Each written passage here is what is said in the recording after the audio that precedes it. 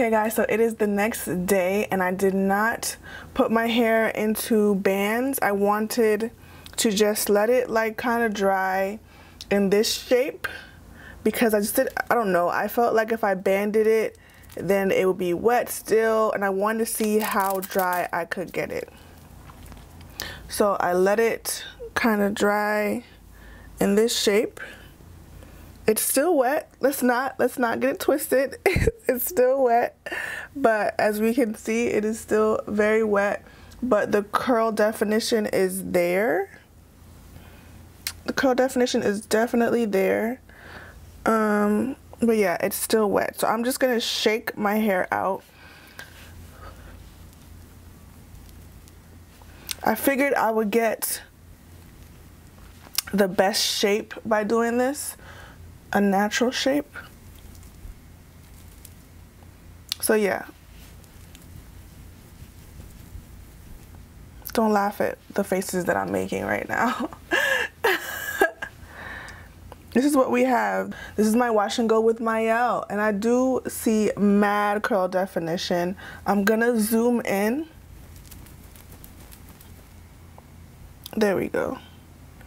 Yes, curl definition up the ass. I'm gonna zoom in so you guys can see it up close. But yeah, this is how I look with my wash and go. It's still wet. It's like probably like 60% wet. No, like 50% wet.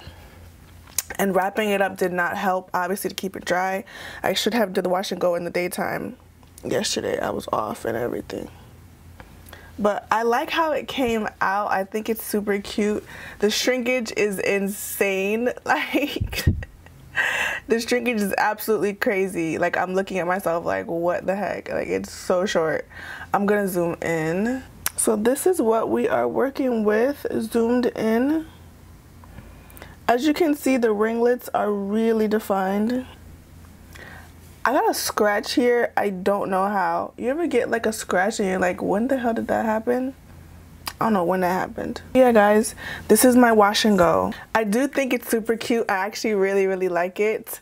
I could see myself doing this more often. I'm going to band it and then see how big it can get, and you can follow me on Instagram so you guys can see how the wash and go looks throughout like the week. I'll actually post something specifically for you guys that follow me on Instagram showing the progression of my wash and go. I really like this. I can't wait to see like how the curls look when they are stretched out. I really do like the products, the curl smoothie and the curling what is it called?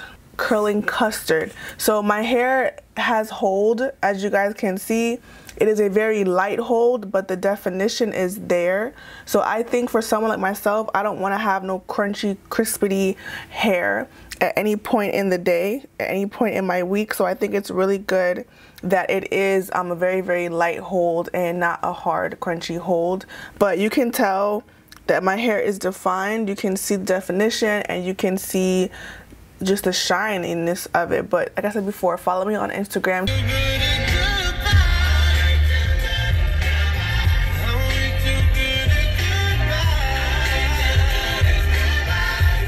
to really see how my hair turns out later on in the week.